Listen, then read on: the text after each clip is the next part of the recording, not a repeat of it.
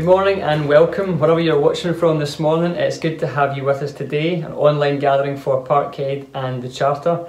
It is Palm Sunday today, the day that Jesus rode into Jerusalem on a donkey and the crowds waved palm branches to welcome him into their city. And so we'll be thinking about that particular story this morning in our gathering together. And one of the things that we're going to do more and more in the weeks and the months to come is hear from various guests and friends of our church and have them preach for us and share what God is placing on their hearts in this season, and hopefully even for our church here in Parkhead. So I'm pleased today to say that we will have the Rev Richard Porter sharing with us. He's a very good friend of the church, and I'll say a little bit more later on in terms of introducing him. Well, just now, quite a few things for us today in terms of announcements. A very obvious highlight for us this week is the birth of baby Jacob Christopher Kenny on Monday of this week, weighing in at £7 15 ounces. And we're obviously just so delighted for the Kenny family, and we just want to congratulate Chris, Shelley, John and Lydia on their new arrival and assure them of both our love and our prayers in the days that lie ahead. Well, on to some other things. A wee reminder that our AGM is tomorrow night on Zoom at 7:30 p.m. and everyone is welcome to log on, whether you're a church member or not. And as you can imagine, it won't be like a traditional AGM where we have voting and departmental reports and that kind of thing. However, there will still be attention given to important matters. We'll have a chance to state a little of how we went about appointing a board for the coming year. We'll also hear a little about the church's finances, and perhaps quite relevant for the next few months, we'll have the chance to revisit some of the church's vision material that we spoke about back in January. So please do log on tomorrow night. And if you haven't managed to pick up the Zoom link on email or on WhatsApp, then please pop us a wee message on Facebook and we can make sure we get that across to you this morning. Thanks also to those who have booked up with Claire for our in-person services over the Easter period. I'm afraid to say that both services are now full, but we do have a waiting list in case any cancellations come up, so please contact Claire if you'd like to be part of that. Just a reminder as well that we'll be repeating our Good Friday service on Zoom in the evening at 7:30 p.m. And as it's a Recovery Church night, first Friday of the month, we'll have some of our Recovery Church team involved in that, and they'll be helping to lead us in some scripture and reflection. One last thing to say is that you may also have seen that the travel restrictions for places of worship have been lifted, and this means that people are now allowed to travel across council boundaries in order to get to their place of worship. Now, I know there are different opinions in this, so we really want to leave this up to the individual. But it does mean that people who live in other council areas are able to attend our in-person services, our youth and children's activities, and our life groups, should they choose to do so. We will, of course, however, continue to ensure that all the groups that meet in both the church and the charter wear masks, as well as adhere to social distancing guidelines and all the relevant hygiene procedures. Well, I'm sorry that was a lot of announcements today, but hopefully all helpful. Let's take a moment now to pause, to be still, before we come to God in our worship.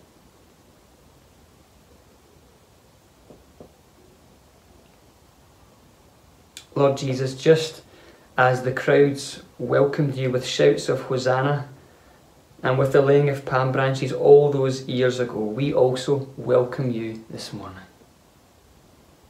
We welcome you into our hearts, into our homes, into our families, into every area of our lives, Jesus.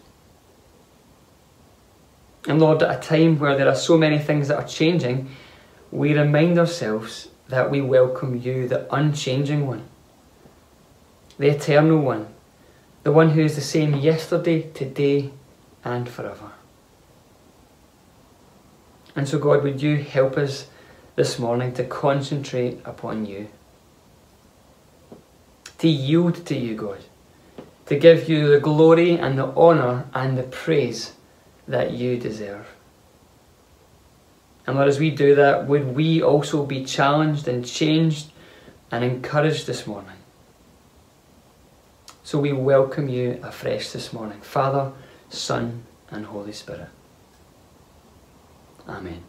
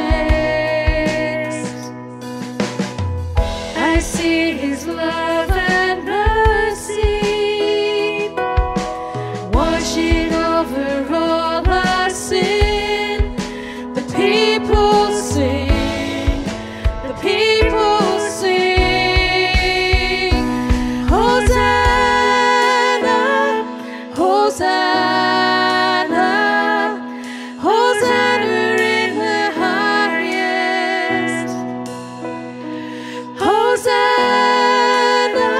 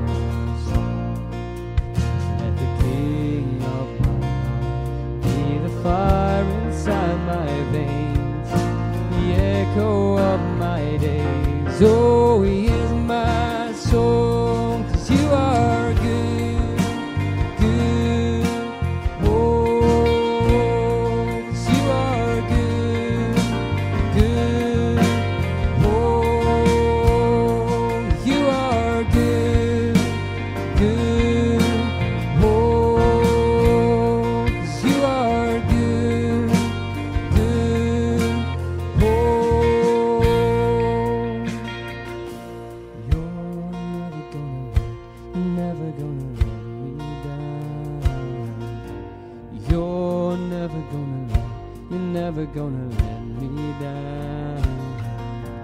You're never gonna let me down. You're never gonna let me down. You're never gonna let me down. You're never gonna let me down. You're never gonna let me down. You're never gonna let me down. 'Cause you are good, good. Oh, 'cause you are good, good. Oh, 'cause you are good, good. Oh, 'cause you are good, good. Oh, you're never gonna let me down. You're never gonna let me down. You're never gonna let me down. You're never gonna let me down.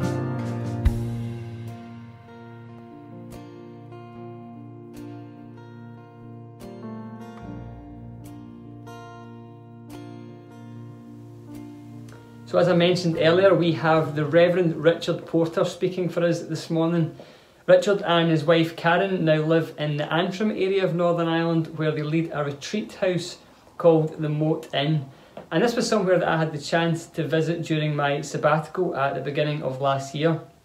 But Richard's a really good friend of our congregation here in Parkhead as well. He was an associate pastor during the early part of the Reverend Colin Wood's ministry, and he was a real catalyst in further helping the church look outwards towards the local community.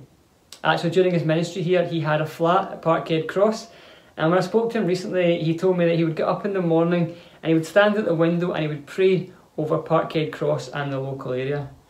And I suppose when we see what God is now doing in our community in these days, we thank God for folks like Richard who went before us and invested in our community and prayed for it, even if they've now moved on. So I know that Richard is still a much loved and respected voice for our church, but also for the wider Nazarene church across the British Isles. And so we really appreciate him taking time to speak for us this morning. So Richard, thank you so much. We really look forward to what God has to say to us through you this morning.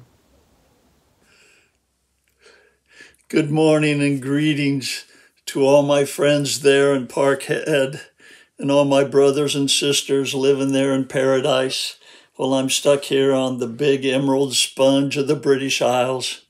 The rain never lets up here. I wish I was in Las Vegas with my mother, at least the sun shines. But hey, what can I say? At least it's green. You know, this is Palm Sunday. It's the first day of what we call Holy Week. And you know, I was just thinking, during my hippie days, which was way back before the dinosaur, we used to have a lot of little sayings, you know, little code words between us. And one of them was just, it went like this. You give the peace sign. You know the peace sign? And you just say, peace, love, dope.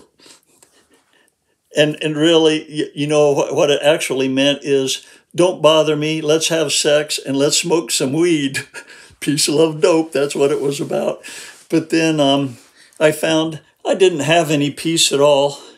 It was like I had panic attacks. I found I couldn't be and going to bars hardly because I was always shaking or just so messed up. And for love, I didn't know what love was. And for the dope, well, that was just a killer. It never took any of us where we wanted to go. But then I found Jesus. Well, Jesus Christ found me. That's what it was. And he saved me. He delivered me. He cleansed me. He freed me from drugs. He did all of these things for me. Basically, it's like it says, Jesus saved me. He saved me from myself. And now I know what the peace of God is in my heart. And now I know what it is, what love really is, how to receive it and how to give it. And the drugs are just out the window completely, and I thank God for it. But everyone that I was with wanted peace. I think everybody today wants peace of some kind. And sometimes we walk around, there's like a little tornado going on in our heart, in our minds. Peace. It's the most wonderful thing God gives us. And on that first Palm Sunday, that's what the people wanted. They wanted to be free from Rome. They wanted to be free from danger or looking out the window and hoping there wasn't swords and sabers rattling in their back garden. They were looking for peace. And then on that Palm Sunday morning in John 12:12, it says, the next day, the great crowd that had come from the festival heard that Jesus was on his way to Jerusalem. They took palm branches and went out to meet him, shouting, Hosanna! Blessed is he who comes in the name of the Lord. Blessed is the King of Israel. And Jesus found a young donkey and sat on it, as it is written, do not be afraid, daughter Zion. See, your king is coming, seated on a donkey's colt. And you know, all the time they were yelling Hosanna. What Hosanna means in the Hebrew is save us. Save us, Lord King. Save us, save us. Give us peace. Free us. And what they really wanted was a King David. Now, David in the past, in the Old Testament, is a warrior, and he fought all the battles and gained a lot of land for Israel, but he was a warrior. He was a man of blood. And one day David said, you know, I'm going to build a temple for you, God. And God came and said, no, David, you are not going to do that. And it says in 1 Chronicles 22:8, you have shed much blood and have fought many wars. You are not to build a house for my name, because you have shed much blood on the earth in my sight. So God said no to David then. He said no to David. And when Jesus rode into Jerusalem on the donkey, he was also saying no to Israel. God was saying, no to Israel, I am not sending you a warrior king to bring you peace. Not like this. And then going on in 1 Chronicles 22:9, it says, God said to David, but you will have a son who will be a man of peace and rest. And I will give him rest from all his enemies on every side. His name will be Solomon, and I will grant Israel peace and quiet during his reign. And you know how Solomon began his reign? He goes to his ordination service riding on a donkey. Not a warrior stallion, but on a donkey. And this is what Jesus was showing the people when he rode in on that Palm Sunday. I am not the warrior of blood. I am not going to free you from the Romans with a sword, but I am coming to you. You want a David. And God says, but I'm sending you a Solomon. I am sending you the Prince of Peace. And the peace Jesus bought on the cross was for the whole world, for the rest of eternity. From that moment on, it was much more than just fighting off a few soldiers. So we find on this Palm Sunday, while riding in Luke 19:39, it says, some of the Pharisees in the crowd said to Jesus, as he was riding by on the donkey, they said, Teacher, rebuke your disciples. What they were saying is stop them from saying this Hosanna, save us, save us. You're just a person riding on a donkey. And Jesus said, I tell you, if they keep quiet, the stones will cry out. And then the next verse is so telling, and I have missed this so many times, and I didn't realize this, but it says, as he approached Jerusalem, Now, how was he approaching Jerusalem? It was Palm Sunday. He was on the donkey, and all the palm branches were going on, waving around. And then on the way to Jerusalem, it says, and he saw the city, and he wept over it and said, if even you had only known on this day what would bring you peace, but now it is hidden from your eyes. Well, Jesus was going in on Palm Sunday. He was weeping on that donkey. As the people were shouting, Hosanna, Hosanna, Jesus was weeping for Jerusalem as he rode into the city. And then he says to the Pharisees, if you, even you, had only known on this day what would bring you peace. That's why he was weeping. They had missed the peace he was bringing. God wasn't sending a warrior like David. He was sending a Solomon to go to the cross. And you know what I find interesting is that near the end of Holy Week, the peace that Jesus knew came from the way he lived his life. We see him in Gethsemane, and he prays, Lord, get me out of this if you can, but not my will, but your will be done. But that prayer was on the tail end of another prayer. I often wondered, boy, that's a kind of an anticlimactic way to end your ministry, Jesus. And your last prayer is, Lord, get me out of this mess. But I realized, and I read once in John 17, it is the longest prayer Jesus ever prayed, and that prayer was prayed about an hour before he was in Gethsemane. Because in John 18:1, it says, as soon as Jesus prayed this prayer, then he went over to the garden, which was the Garden of Gethsemane. But the first 5 verses of this prayer tell us so much about how to live in peace. He says, Father, the hour has come.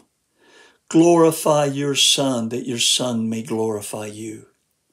For you granted him authority over all people, that he might give eternal life to all those you have given him. Now this is eternal life, that they know you, the only true God, and Jesus Christ, whom you have sent. I have brought you glory on earth by finishing the work you gave me to do. In the first line, the hour has come. And he knew, Lord, Father, the hour has come for me to die. I know this. And I'm accepting it here. I have peace.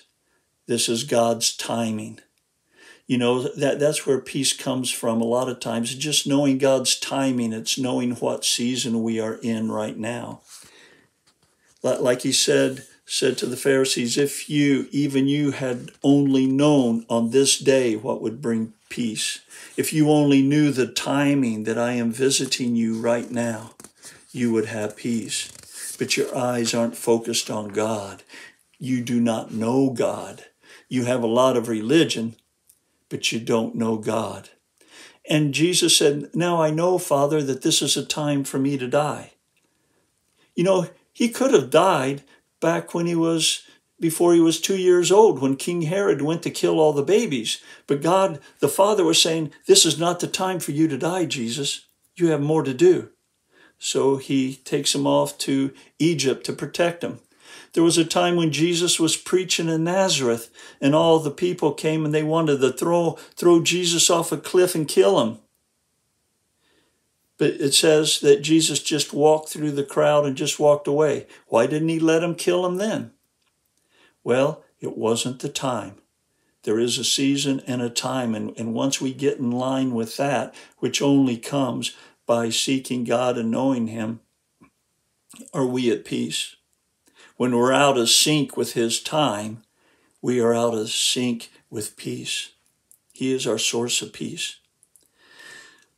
Now this is eternal life, that they may know you, the only true God, and Jesus Christ, whom you have sent. There's a big gulf and difference between religion and knowing God. The key to it all, though, that I just want to home in on is verse 4 of this prayer in John 17. He said, I have brought you glory on earth. Wouldn't we all like to say that? Wouldn't you like it at the end of your days, you're lying on your deathbed, and you could look up and pray to God and said, I have brought you glory on earth. I'm sure that's what many of us want. But how did he say he did it? He says, I have brought you glory on earth by finishing the work you gave me to do. And that is the key. Many start, but not everybody finishes. Some people hear God, but they do not obey. You know, I think of Jackie Pollinger. You know Jackie Pollinger? She felt like I needed to be a missionary. God's called me to be a missionary, but I don't know where. And she went and she applied to missionary services, and they all turned her down because she didn't have a college education or anything. She had all the zeal. And then after she was turned down, she was talking to this pastor, and the pastor told her, well, you know, Jackie, you are so passionate about this. What I would do is take all the money you have and buy yourself a boat ticket that will take you as far as your money will go. And wherever that ship lands, you get off and you just be a missionary there. I just laugh because I can't imagine any pastor telling anybody to do that. But you know what's so wonderful is that Jackie just did it. She went and bought a ticket, and she ended up in China, and she ended up doing a work there, and she was freeing all the triads and all the gangs and drug dealers in China. And it was such a ministry, and it's still going on today, and she has all kind of workers there. And boy, she is glorifying God because she's completing in her life everything he's called her to do. I think of George Mueller. He was a pastor, and he once prayed. He said, God, how can I personally glorify you on this earth? How can I do it? And God spoke to him, and he told George Mueller, he said, first thing I want you to do is take your next paycheck from the church and give it back to them. And then when you do, I want you to tell them, I don't want to be paid anymore. I'll be okay. And then God told him, what I want you to do, George, is you just pray to me for all your needs, whatever they are, and I will meet your needs. But don't tell anybody, and it will just be between me and you for the rest of your life. And through that, you will glorify me. Can you imagine that? Well, he did it.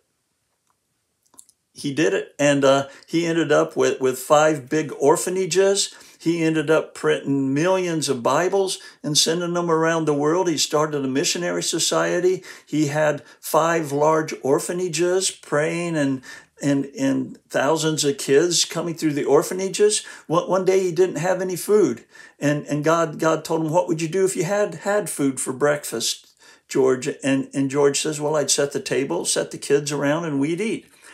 So God told him, go ahead and do that. So that's what George did. And then they sat down to eat. George said the prayer, but there was no food there. And he was wondering what's going to happen. But then he had a knock on the door, and on the door, it was the baker. And the baker said, George, I just felt like God told me I should make all this bread for you, and I brought it to you here this morning. He said, God woke me up at 2 o'clock the night before. And then about 10 minutes later, the milkman, this is the 1912, so it was on a wagon, and the wagon wheel broke. So the milkman knocked on the door, asked if he could have some help moving the milk off the truck so he could fix the wheel, and he gave the milk to them for breakfast. And what George found throughout his life, that God answered all his prayers like this. And at the end, he glorified God because there are many books written about him. Faith Mission goes by this model. A life that glorified God. You know, when he retired, he decided, I'm always praying about missionaries. I'm going to go be one. And he went. I can't remember which country he went to, but it says he preached every day as an old man. You know, at the end of our lives, at the end of their lives, they would say, I have brought you glory on earth by finishing. I have brought you glory on earth by finishing the work you gave me to do. You know, I just turned 70, and I pray this all the time. I've been praying it all the time for the last 10 years. And I say, Lord, I don't even know all that you called me to do, but please help me that at the end of my life, I could say I glorified you by completing all the work you called me to do, everything that you had in mind for me to do.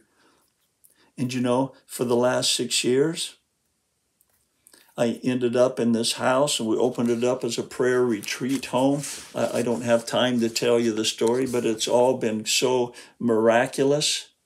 I have written a book in this last 6 years that God put in my heart, and it's being published. It'll be out on June 12th. You could get it on Amazon if you want.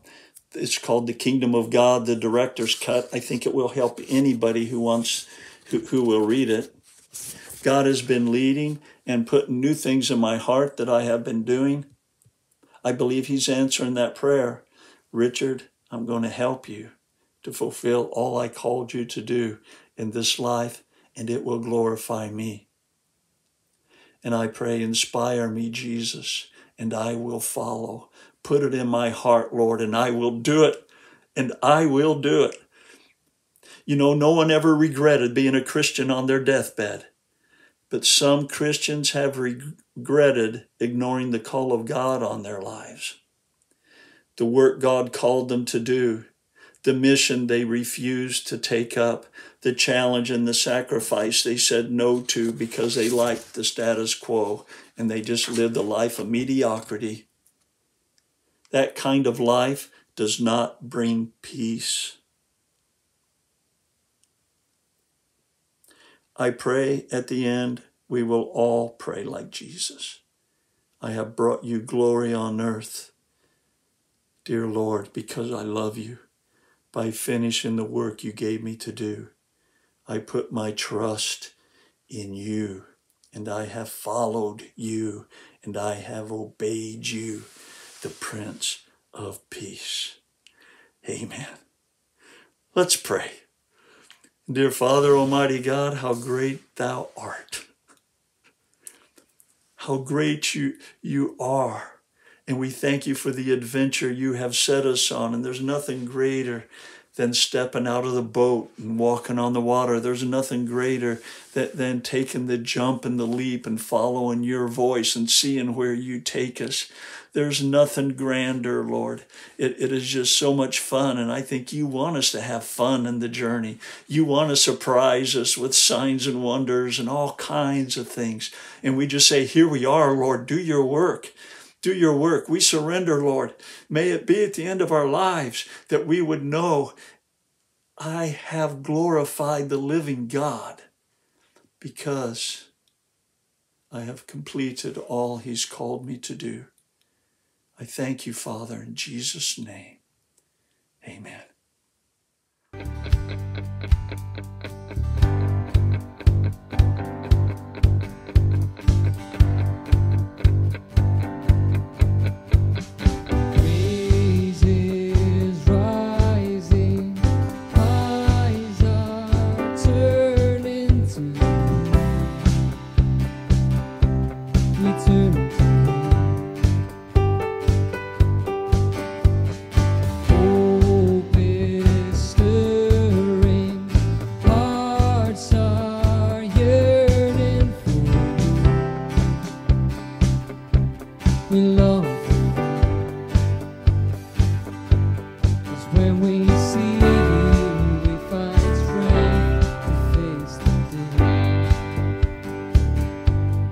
In your praise.